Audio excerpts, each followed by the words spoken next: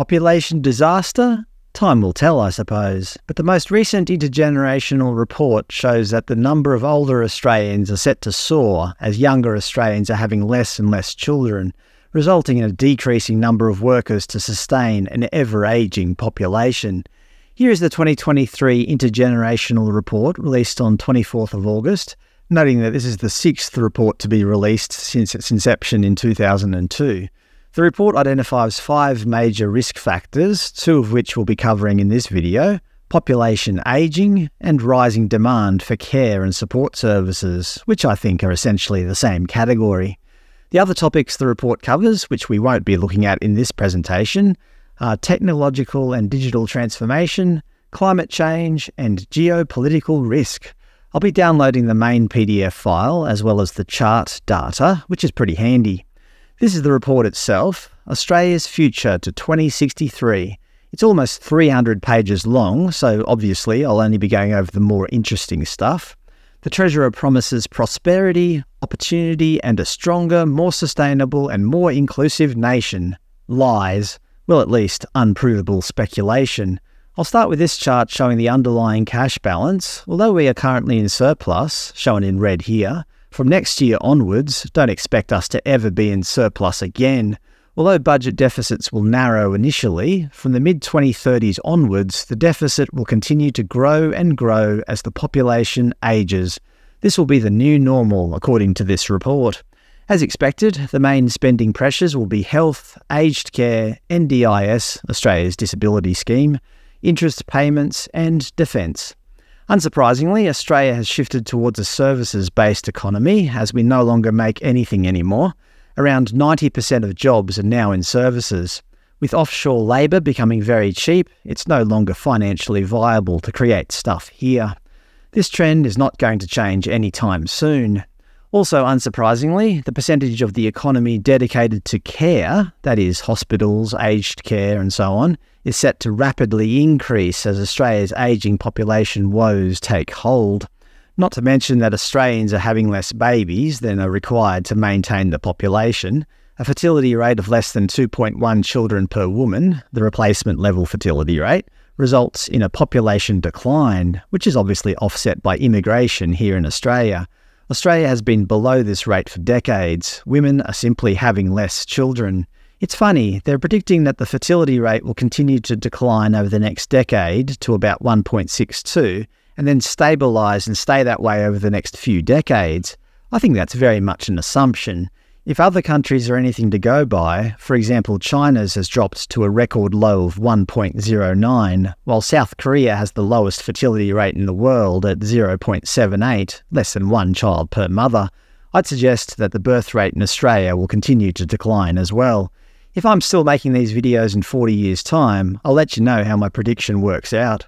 But why are people having less children? Director of Strategy and Analytics at research and polling firm Redbridge, Kos Samaras, when asked about Australia's population concerns, replied, "The problem we've got is people aren't having enough kids anymore. The long-term prognosis is that Australia has an ever-decreasing number of younger workers having to sustain an older population.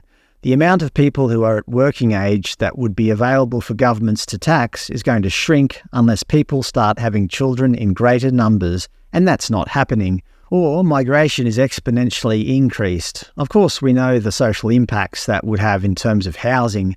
Currently, we have a housing crisis, and that is causing problems with birth rates. We are hearing from a lot of people delaying children because of the housing situation. Significant mortgage repayments, rental payments. Unless governments find a way to lessen the burden on millennials and Gen Z, then our economy will get cooked. They are justifiably having less kids." You don't have to look very far to find that housing is a big issue. Rental vacancy rates falling nationally and tipped to remain at extremely low levels. Mr. Samaras continues, "A boomer needed 4 years of their annual wage to take on a mortgage and repay it. Gen Z, over 15 years. Gen Z and millennials are currently burning their savings to stay afloat and will not be able to retire while debt-ridden. Should we then also ask them to support us in retirement? I say no, and I am sure many under 40-year-olds would agree with me.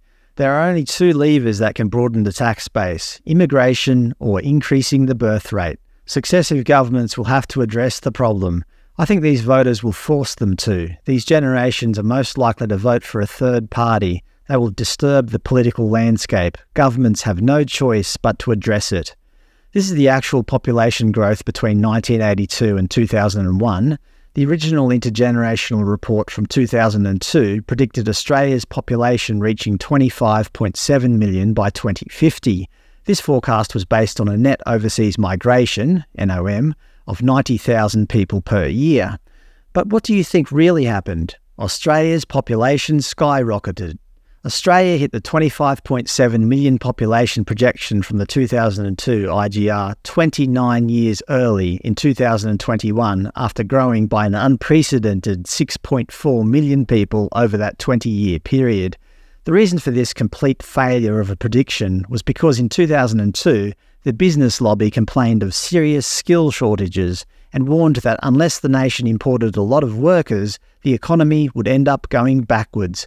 So the government at the time increased the permanent migrant intake to 150,000, with subsequent Labor and coalition governments lifting the permanent migrant intake further to its current planning level of 190,000 per year, more than double the 90,000 people used in the original forecasts. This is the Department of Home Affairs Migration Program Planning Levels website. They state, on 9th of May 2023, the Australian government announced that the planning level for the 2023-24 Permanent Migration Program will be set at 190,000 places. This was designed to address persistent and emerging skills shortages. The most funny thing I find is that they state, the Permanent Migration Program will help support our economy as it transitions to net zero emissions. So in order to use less energy, in order to cut greenhouse gas emissions, we need to import millions of new people? Hilarious. So what do you think the current Intergenerational Report predicts in terms of population? I'll give you a clue. It goes right off the page. Zooming out, we can see that Australia's population, based on current forecasts, is set to reach 40.5 million people by 2062. This is because the current government expects the net overseas migration to steady out to 235,000 per year. That's if future governments don't decide to increase it further. This means that if these forecasts are accurate, with a net overseas migration of 235,000 per year, Australia will increase its population by an extra 14.2 million residents over the next 40 years, which is equivalent to adding a combined Sydney, Melbourne, Brisbane and Adelaide to Australia's current population of 26.3 million. If you think the housing crisis is bad now, just wait 40 years. With 40 million people, I'd love to know how the government are going to remedy this. If we can't build enough houses now, how the hell are we going to do it with an extra 4 capital cities worth of population? Not to mention that despite the massive increase in imported population, the report accepts that the population of people aged 65 and over will more than double by 2063. The cost of supporting the health of all of these people is almost going to quadruple based on current estimates, noting that this is in real dollars, 2023 prices. Obviously, an ageing population can't build as many houses as a younger population. It comes as no surprise that aged care spending is going to increase from about 1% of GDP to almost 2.5%. You know what term comes to mind when I think of this looming population catastrophe? Ponzi scheme. A population Ponzi scheme. Yeah, we'll just keep increasing the population perpetually. Everything will be A-OK, until it isn't. Unfortunately, one man's population dream can very easily turn into a population disaster.